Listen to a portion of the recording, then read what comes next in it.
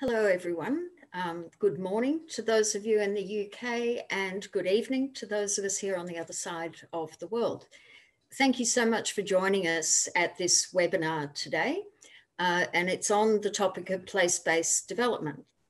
My name's Fiona McKenzie. I'm an adjunct research fellow at RMIT University in Melbourne, Australia, and I also work for the Victorian state government here in Melbourne.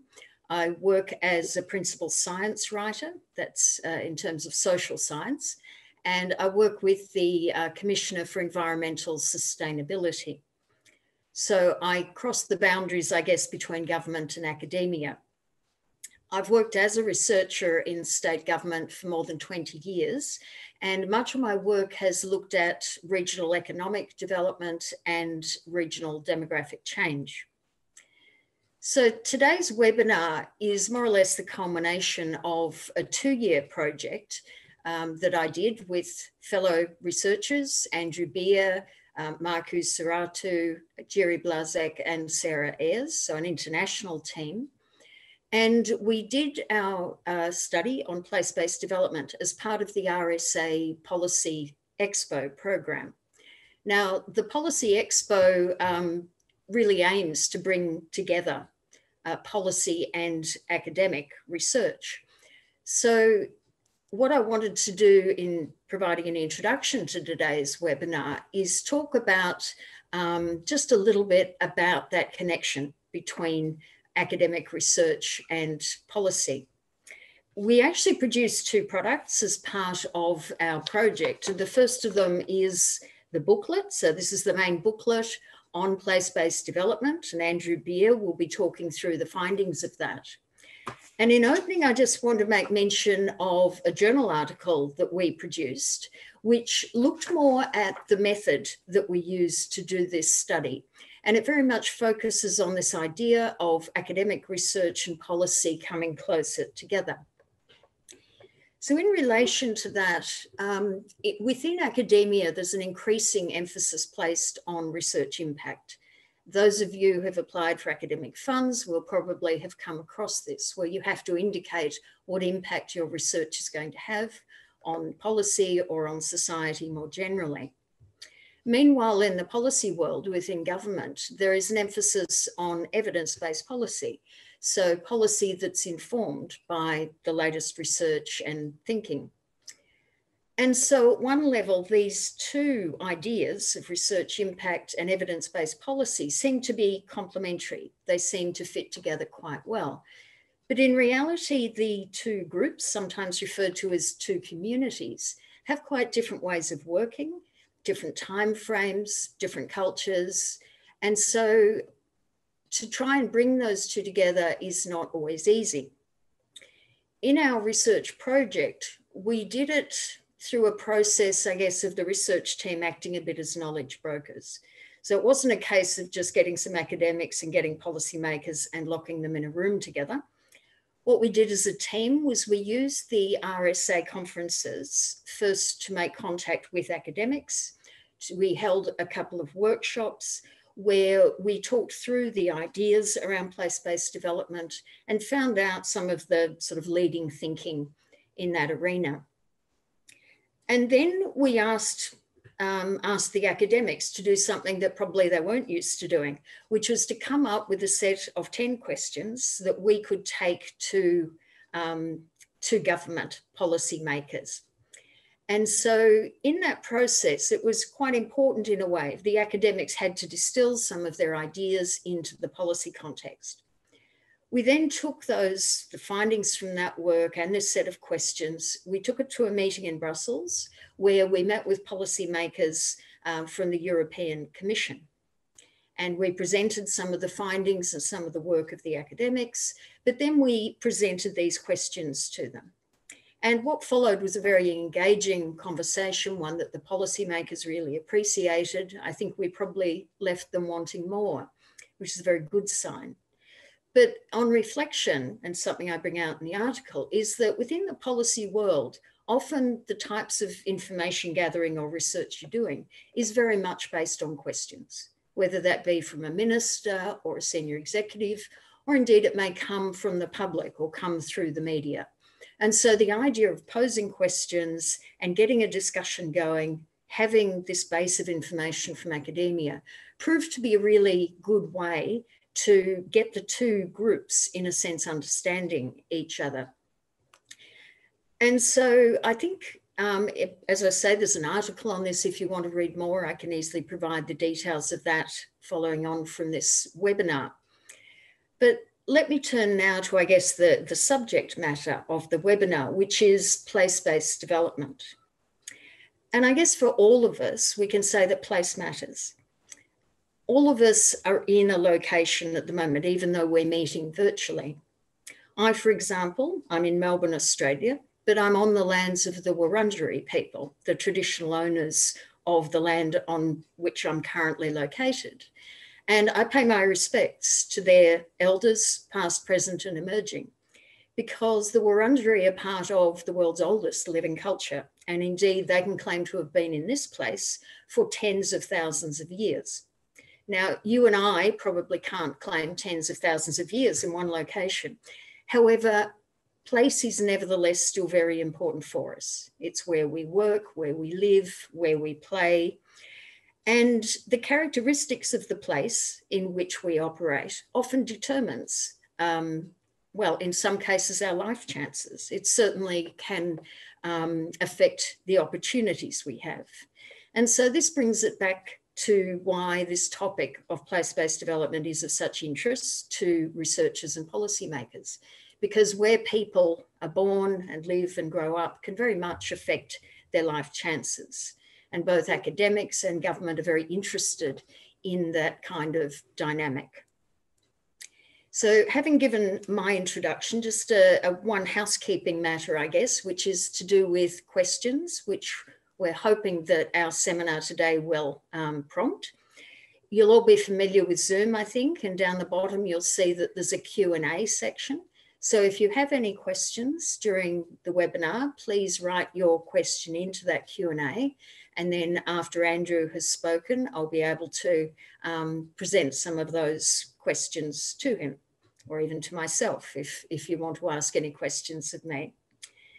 So introducing Andrew Beer. Andrew is the Executive Dean of UniSA Business, which is based in Adelaide, Australia. He's a Fellow of the Regional Studies Association, the Regional Australia Institute, and the UK's Academy of Social Sciences. So he is a triple fellow. Andrew's worked on regional and housing research for more than 20 years. And so I'll hand over to him to present the findings from our work on place-based development. Thank you very much, Andrew.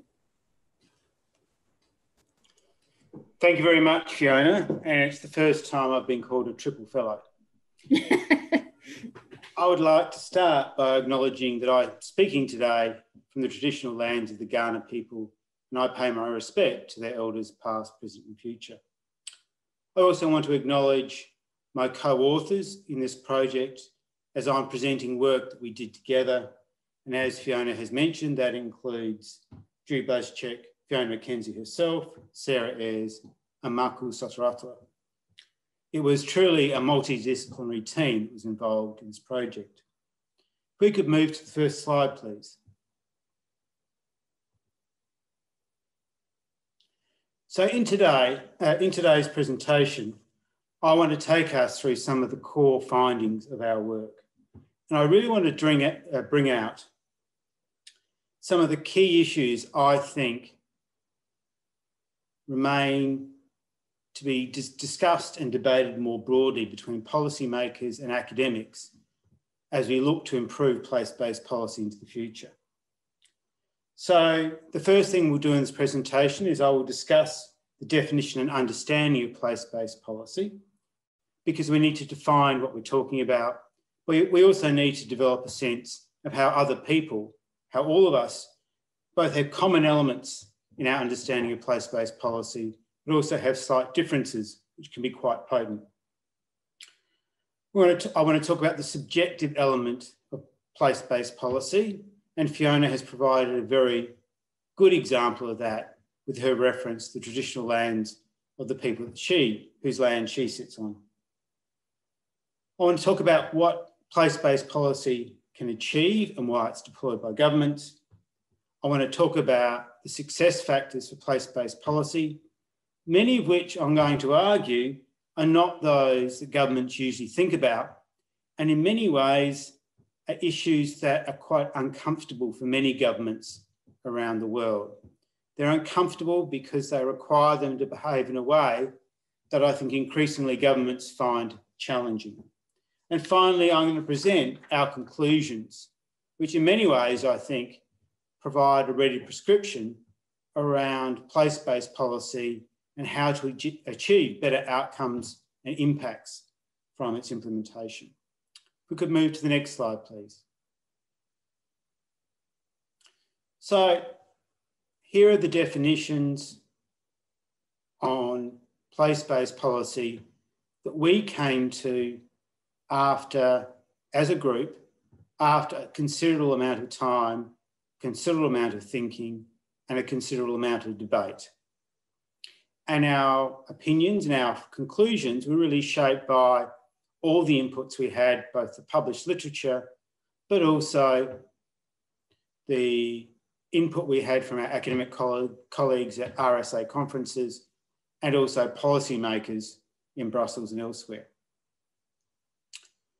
I think one of the key things we really need to acknowledge is that place-based policy in any meaningful way is not business as usual for governments.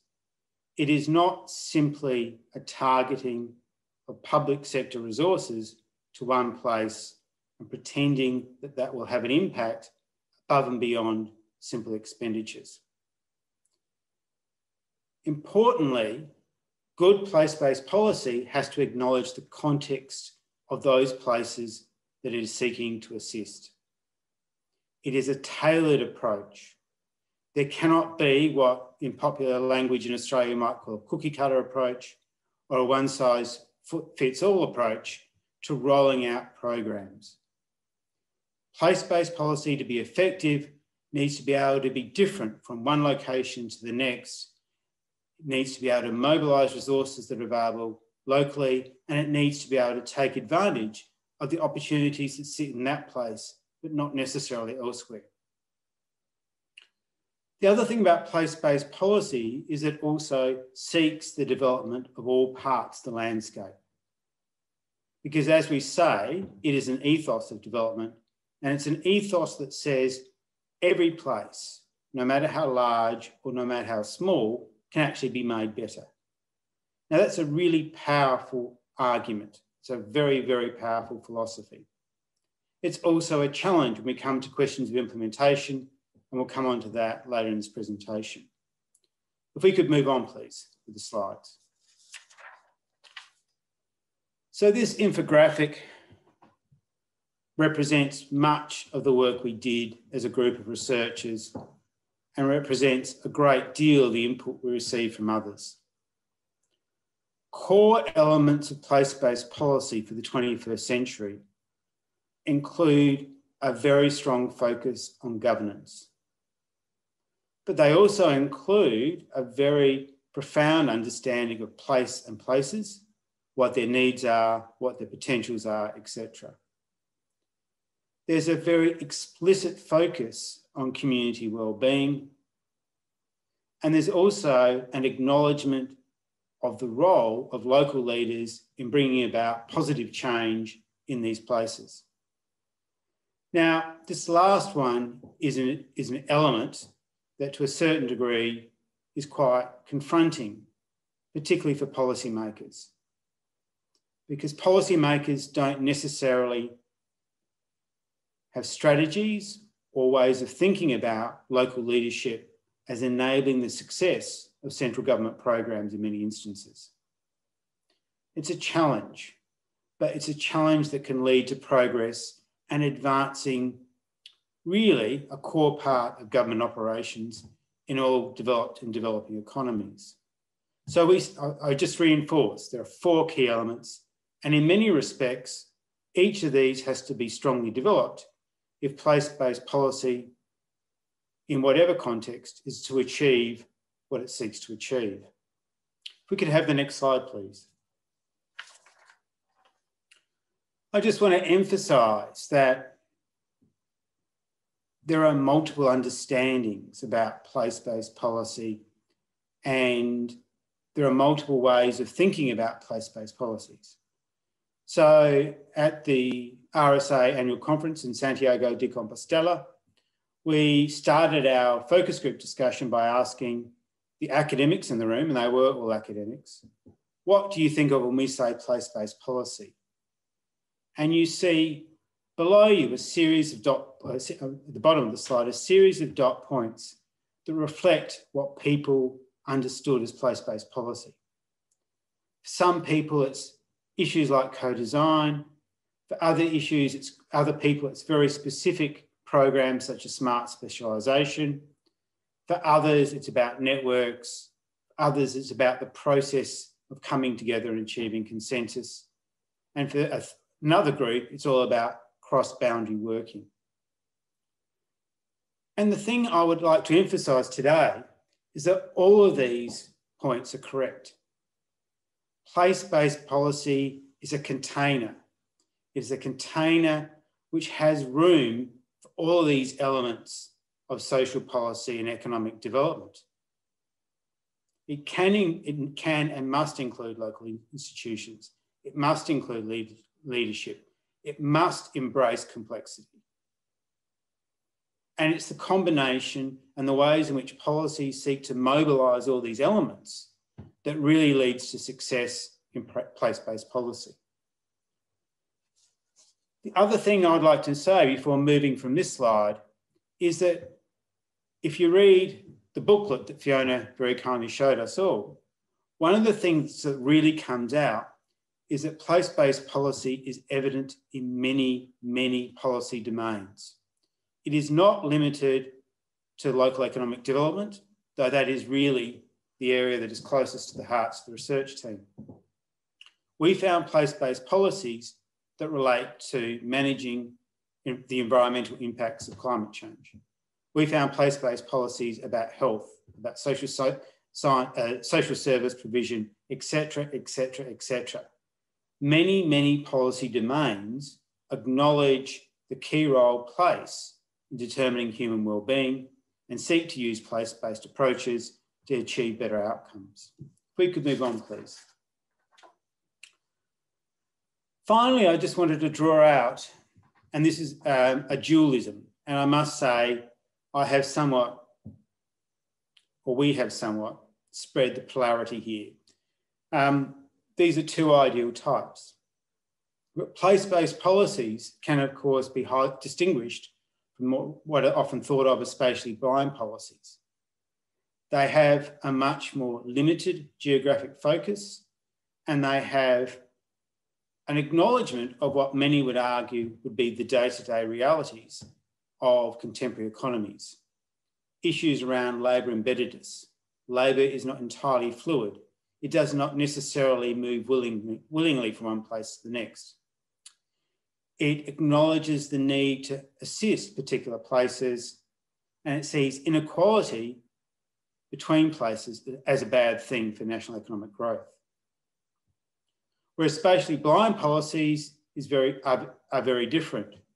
They welcome and embrace large cities. They accept and encourage labour mobility, and they see unfettered markets as being the solution to economic ills, not necessarily strategic action by governments. Of course, most nations around the world have a mix of these policies. We rarely find any programmatic area that opts for one approach over the other. But it's important to acknowledge and recognise this tension in so many policy settings, where many of the objectives of governments are achieved through a mix of these two policies. And sometimes, of course, they can work in opposition to each other. If we could move on, please, to the next slide. One of the things that really came out in the review of the literature, but I think was also present in the discussions with policymakers and particularly academics, is the subjective element to place-based policy. Place-based policy fundamentally accepts that places are created because they're the places where people live their lives. And they naturally have an emotional attachment to places because these are the places where they live, their children live, their parents live, and often their grandparents live, and those before them. The Aboriginal peoples of Australia are a great example of place attachment. Aboriginal peoples in Australia, country is everything. And that means that place-based policies need to acknowledge these drivers, or do acknowledge these drivers, do acknowledge this attachment, and look at ways to making that attachment an asset for the further development of that place. If people are attached to a place, they will do more, they will achieve more, they will have higher aspirations for that place, and they might act in ways that may not be in their own best interest, but in the long term serve themselves, their families and their communities. So the subjective element of place and the subjective element of place-based policy is very important.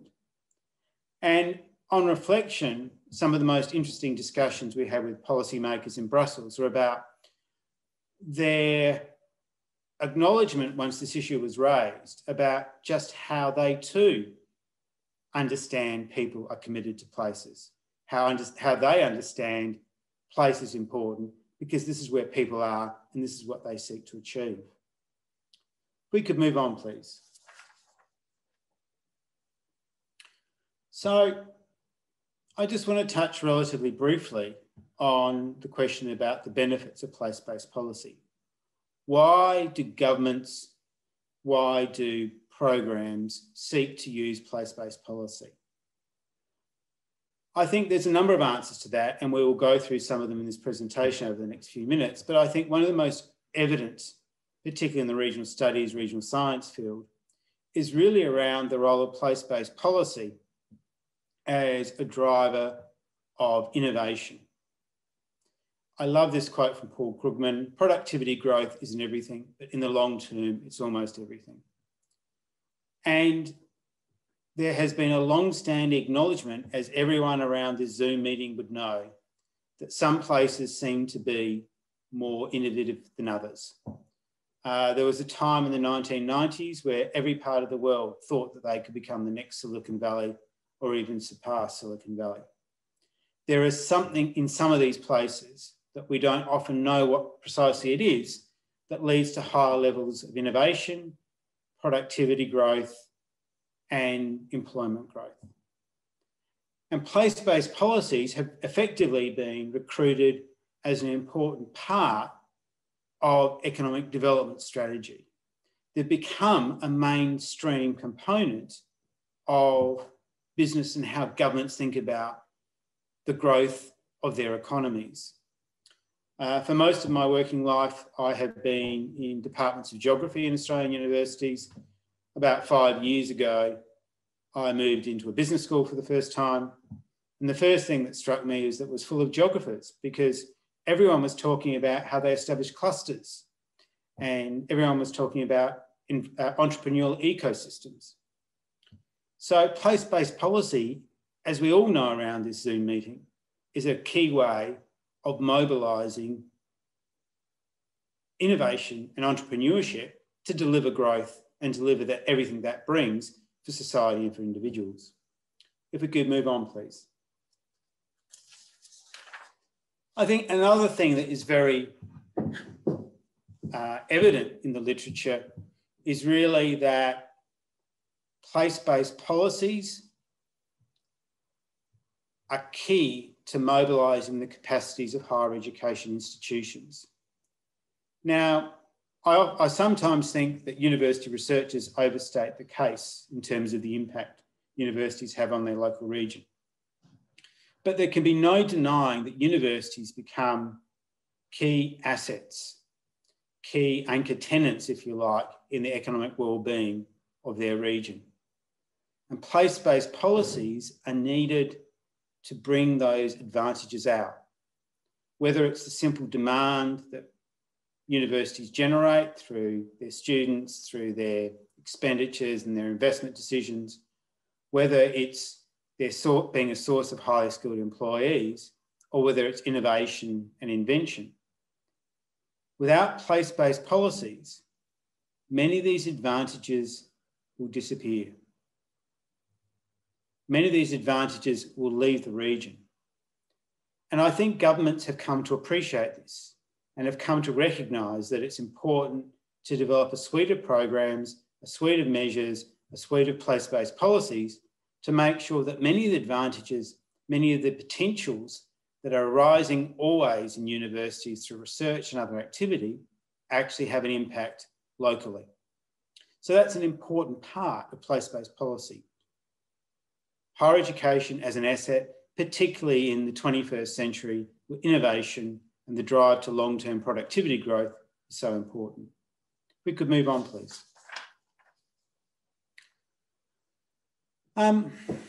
This is perhaps a controversial point.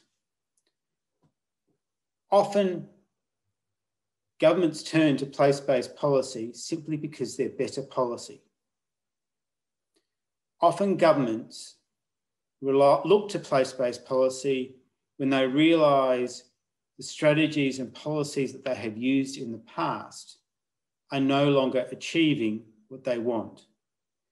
And this can be seen most clearly in places with entrenched disadvantage, where national or state-based programs of income support for those who are unemployed or programs that build infrastructure no longer have an impact.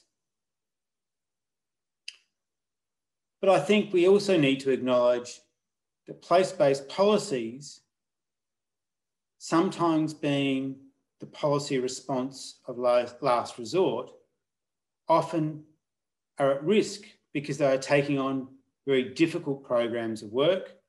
They are taking on challenging issues, and there can be a perception that they're ineffective. Now, previous policy settings might have been ineffective for the last 30 years, but if they can't deliver success in 3, they may be critiqued heavily. So place-based policies are better policy, but that reliance on them to fix problems that might otherwise just continue carries with it a risk.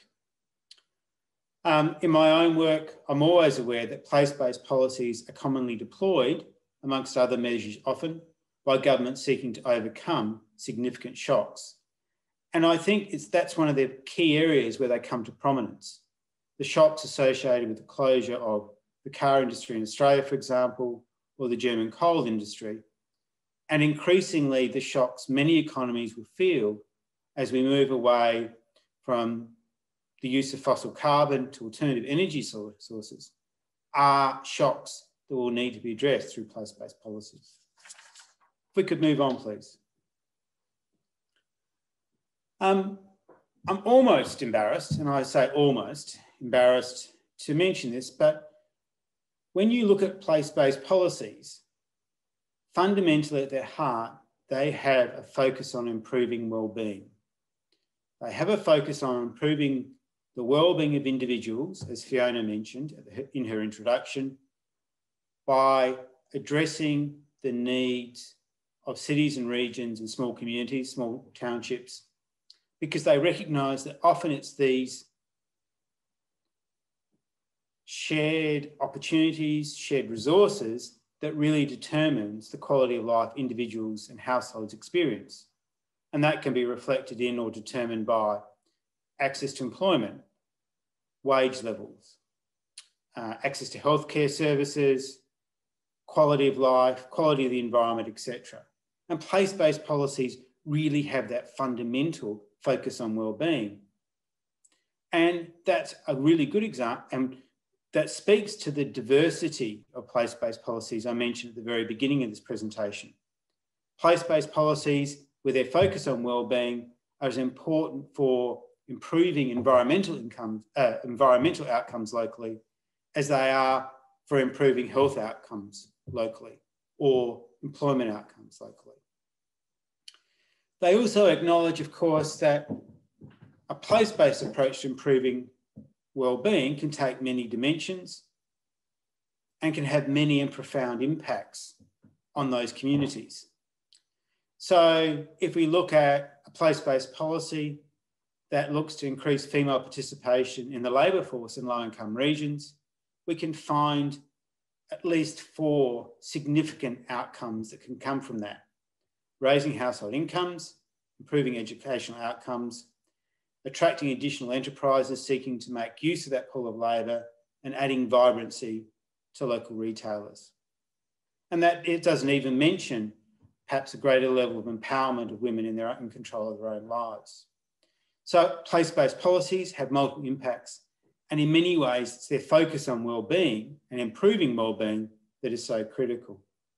Could we move on, please?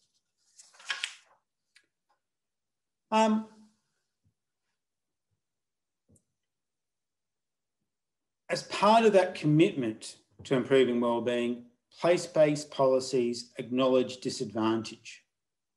And they acknowledge that disadvantage cannot be solved by individual little assistance alone.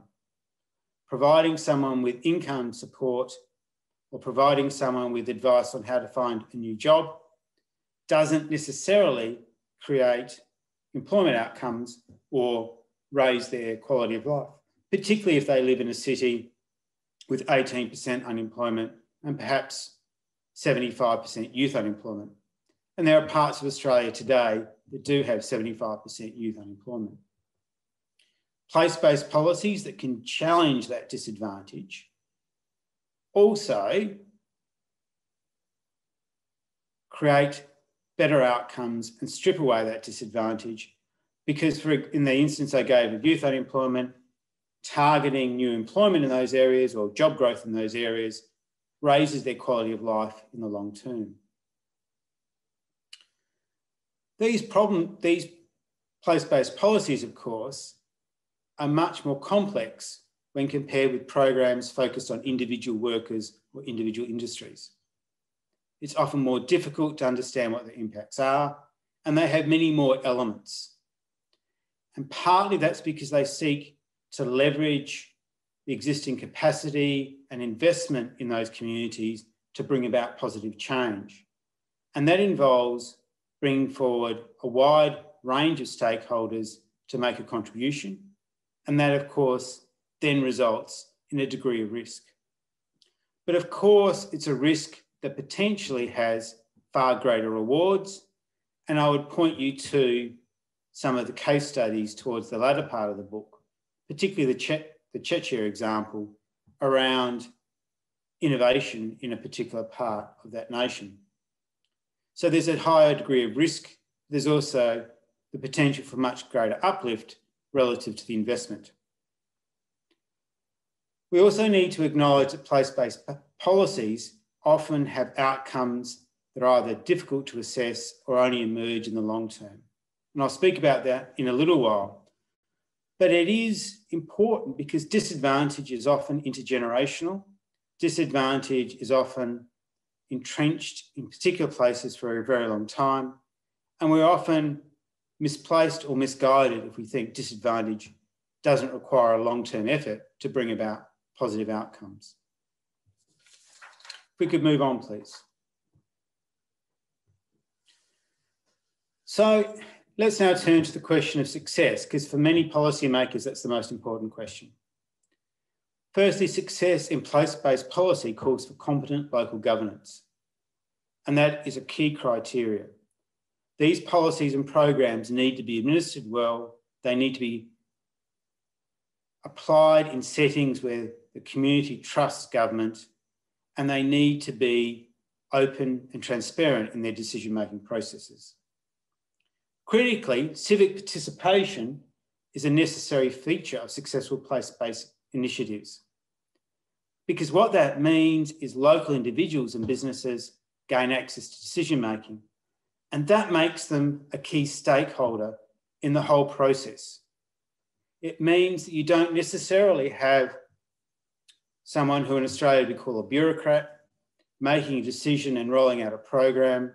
It means that you have key stakeholders locally advocating for that program of work and that process of change.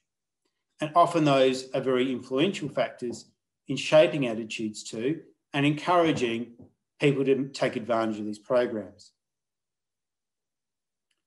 So this is an important part. Civic participation is critical. If we could move on, please. One of the things that was more controversial and I think challenged our colleagues in Brussels when we just presented this work there was the whole idea of leadership. When we talked to academics, the academics in Santiago de Compostela and the later workshop we ran in London, leadership was prominent. Academics acknowledged that local leaders needed to be involved in effective place-based policy. There was no question about it. For many of them, it was the beginning and often the end, the alpha and the omega of place-based policy. And it taps into the emotions that I talked about before. It taps into the social networks. It taps into the sense of interconnection. It taps into the leveraging of resources, et cetera, et cetera. And the papers we produced talk about this in some depth.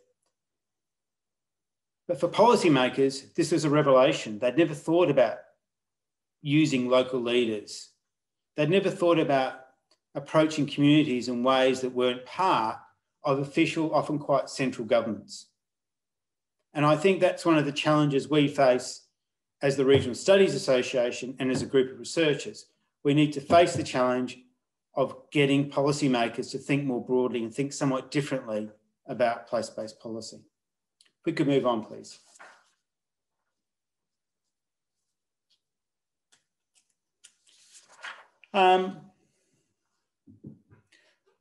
This simply gives more detail on what I said before, but I think ideally place-based policy is an inclusive and bottom-up process where everyone has an opportunity to either make an input or know someone who has made an input.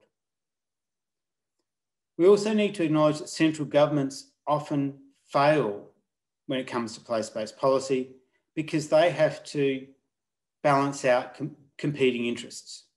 Not too far from where I sit today, there's a region that has 3 cities, all of about 12,000 people. And they're only about 45 minutes from each other by motor vehicle. So by Australian standards, they're very, very close.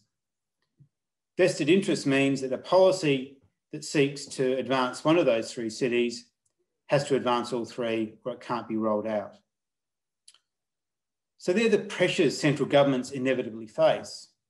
But one of the things about place-based policy is that when it's properly implemented, place-based policy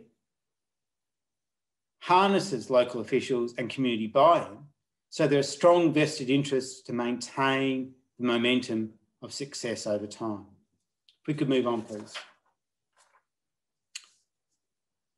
And this infographic provides insights into some of the ways in which leaders can actually make a contribution with respect to place-based policy. Long-term perspective, social networks, place-specific knowledge, which should not be ever emphasised, legitimacy and symbolic capital. One of the things that we often find in Australia is that when you talk to smaller communities in particular, they do not see any tier of government as being legitimate in terms of their interests. And I think some of the pushback that Andre Rodriguez posed, referred to as the places that don't matter, really talks to this question about the legitimacy of government action and the challenges that that faces. Those challenges can be dealt with effectively by harnessing local leadership. If we could move on, please. One of the things that emerged from our analysis of policies is that often policies are implemented and then they just simply fail.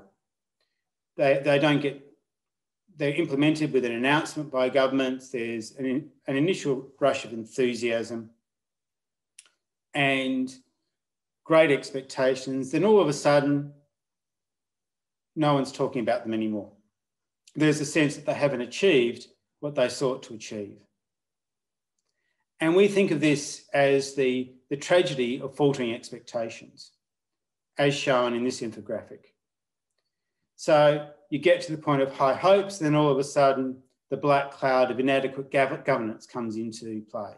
So program design didn't think about governance issues sufficiently.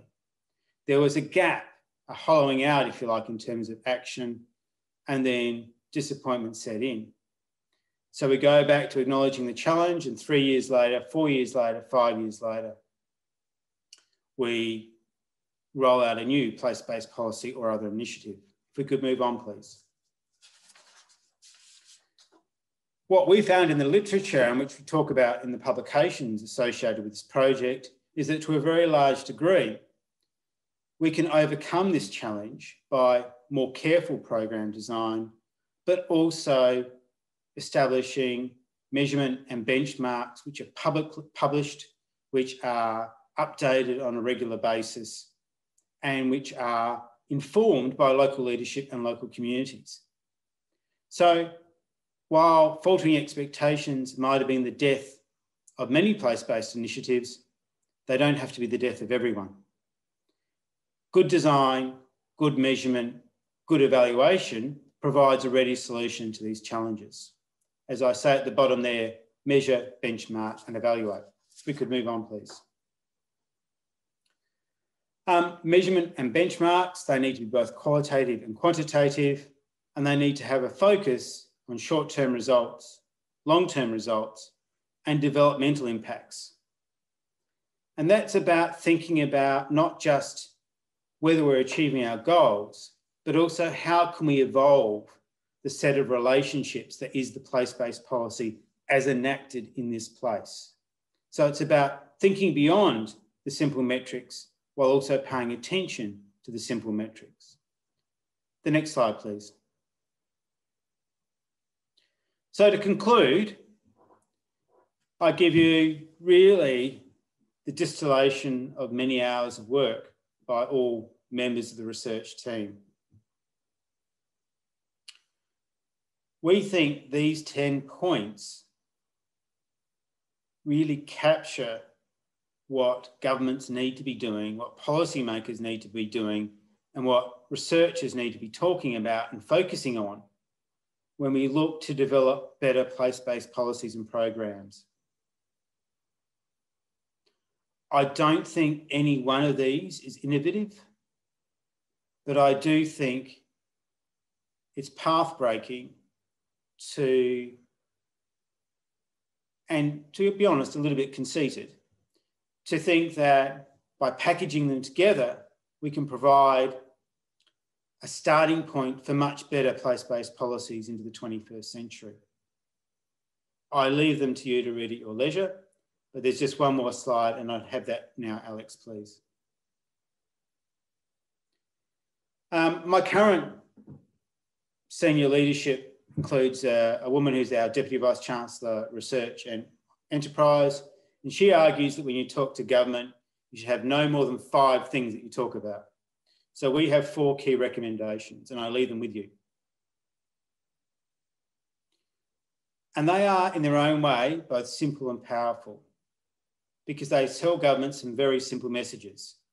You need place-based policy, because spatially blind policies don't do what you need to do. Secondly, that governments need to span boundaries, break down silos, or whatever buzz phrase you want to use, and link up programs to achieve better outcomes. And our key determinants for success are a good way to start. Thirdly, governments need to recognise that how they implement place-based policy is as important, if not more important, than what is implemented. So the implementation is the key. And I've already spoken just a few minutes ago about some of these implementation issues. This is a very uncomfortable one for governments. Governments like to announce policies, they like to announce new initiatives, but implementation can be something that is more mundane. Place-based policy and achieving significant improvements in the wellbeing and people living in these places that are disadvantaged depends on them. And finally, community, local leadership, they're an integral part of what government should be looking to integrate and make central to their policies into the future. Thank you very much.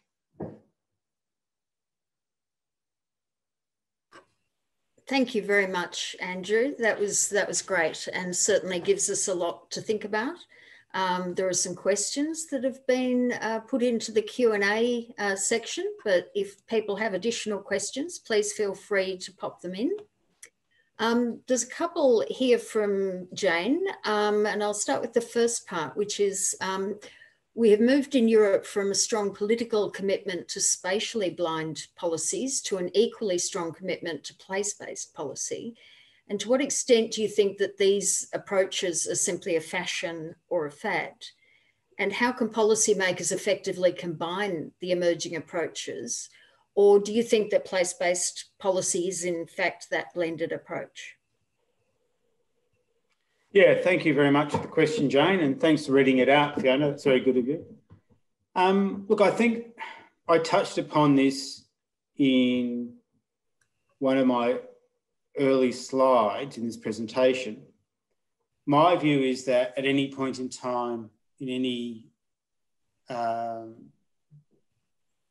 any sphere of government, whatever the spatial scale, whatever its mandate, or whatever its form, there will always be a mix of spatially blind and place-based policies.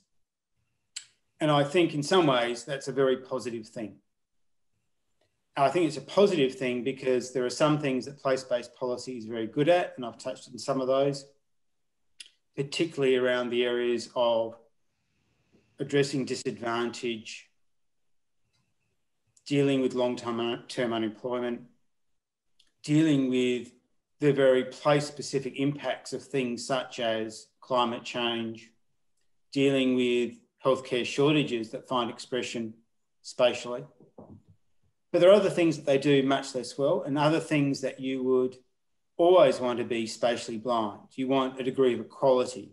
For example, in Australia, all unemployed persons, regardless of which state or territory they live in, have access to the same level of social security support.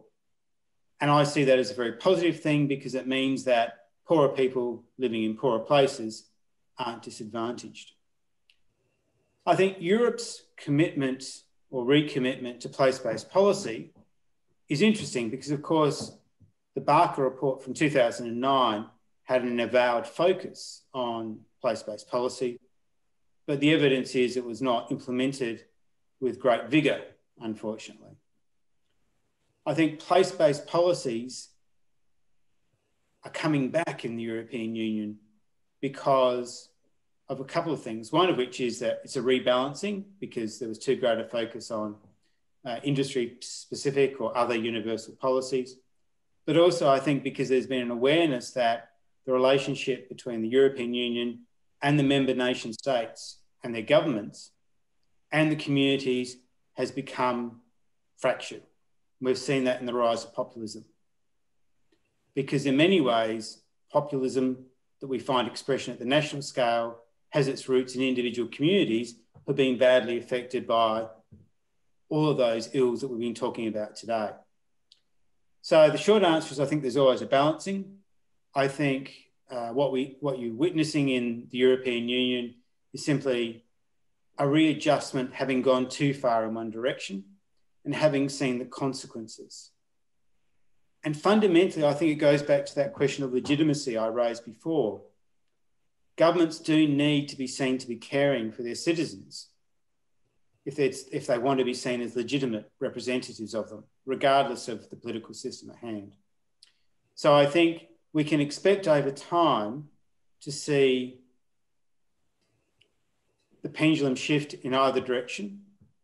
And I think one of the key things that we need to be doing, particularly in the research community, is documenting success stories, documenting what works, a little bit like my list of 10 that I presented before. We need to document what works because then there becomes a public narrative around success. because there has been, in many instances, a public narrative around failure, particularly within some political movements. So I think one of the challenges is to actually start a library, an e-library of successful place-based policies, which can be made available to policymakers, because at the moment that doesn't exist. So if a place-based policy wants to be rolled out, yes, there are high-level policy documents, but give me an example. They're very hard to find. Well, there's a good challenge for our audience, something to think about, and perhaps for the RSA more broadly. That's great. Moving to another question from Matthias, and who's been reading your work, Andrew, because they state, in Beer and Clower 2014, one of your conclusions is that mobilising place-based leadership is much harder in the context of centralised governance systems. So do you think that place-based policy can be effective under those conditions? Or do you actually need changes in governance structures in order to make it effective? Yeah, that's a really good question, Matthias. Look, I think I would agree that governments and governmental systems that are more willing to share power with local communities are both more conducive to the rise of place-based leadership and also more able and more attuned to the implementation of successful place-based policies. Places that are more willing to share power are, if you like, pre-primed for success with place-based policy. That said, there are many centralist governments, many government systems where central governments are all-powerful and reluctant to share power. You can also see A, place-based leadership rise up, and B, you can see successful place-based policies emerge. And in particular, I think about place-based leaders that emerge not by working with governments, but working in opposition to governments. Places that think, you have failed us, central governments. You have failed to meet our needs. We're going to work together and we're going to find solutions, and you'll just witness the success. Now, in Australia, where I live, of course, that becomes a very powerful and very challenging narratives for governments, and they usually try and buy into that success. So in those instances, you can see that while the pathway to local leadership and the pathway to successful place-based policy is more difficult, tactics on the ground, strategies implemented over the long term can be incredibly successful. And in Australia, there are a number of regions that have used that sort of leadership to be very successful in their dealings with central governments. So very different roadmaps there. Another part that Matthias had in his question, a slightly different aspect, was about the thoughts about whether there's a difference between place-based policy as a buzz phrase versus truly innovative policy making. Do you have any comments about it simply being used as a buzz phrase rather than being something that for real change? Look, I think it's a really good point. Policy cycles go in, policies go in and out of fashion. Governments often churn through policies as one approach is tried, then it fails, different issues emerge. Existing policy settings get thrown in the garbage can, new ones roll out. 5 years later, we pull out what we threw out 5 years ago and roll them out again. This is my point around implementation. I think implementation is key for any policy, any government, any public sector policy or program, but it's particularly key when it comes to place-based policies because there are so many moving parts. There are so many local actors involved. There are so many stakeholders. There are potentially many tiers of government involved. So I think part of the work of the Expo and part of the contribution the Regional Studies Association has made in commissioning this work is encouraging us to break that cycle of policy being in fashion and being out of fashion.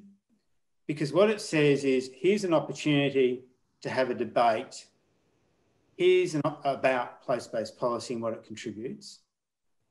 Here's also an opportunity to begin to develop other resources, such as the e-library successful policies I talked about before, that governments can call upon when they have questions about how do I do this? How do I make it better? And as you pointed out in your introduction, Fiona, a lot of research and a lot of government action comes out of government questions. So yes, there is a cycle of policy fashion and not, but I think there's a chance to break that endless repetition, to get off the juggernaut and to actually embed place-based policy as a long-term positive feature of the suite of policies and platforms government use as they look to build their economies and improve the well-being of their populations. Thank you. That's great. I suppose to throw another challenge at you, and this is another question from Jane, who in a very topical question asks whether place-based policies are enough to help regions who are dealing with external shocks, and in particular, she raises COVID impacts on lagging regions. So can place-based policies help regions in that situation? Yeah, I think it's a really good question. And I think the short answer is yes. I did some other work last year with some colleagues on housing markets. And we're just looking at a very simple indicator of well-being. And that was, were you evicted or did you feel at risk of being evicted? And one of the things that came out, of course, is that many private tenants in particular felt that risk of being evicted. But the impact was greatest in those labour markets that were most vulnerable to COVID-19. So an intelligent solution, and of course, the severity of COVID-19 in each place, in each region, also had an impact. But if you were thinking about trying to improve the well-being of private tenants, you wouldn't have a one-size-fits-all approach across Australia. You'd actually target your assistance to those labour markets that either had a very severe impact from COVID-19 in terms of the number of cases, and you'd also target those places where the industries were largely high touch, had to close down, and therefore the impact on them was great. Great. Well, we're nearing the end of our time, but I do want to squeeze in a question from Sharif. This is an Australian-oriented question. Can we say that the space industry in South Australia is an outcome of place-based policy? I don't know much about how South Australia got its space industry. Do you know anything about that, Andrew? Yes, I do know something about that, of course, because the Collaborative Research Centre for Space here in Australia is based in South Australia, and the University of South Australia is the lead partner university and research provider on that. Look, I think that the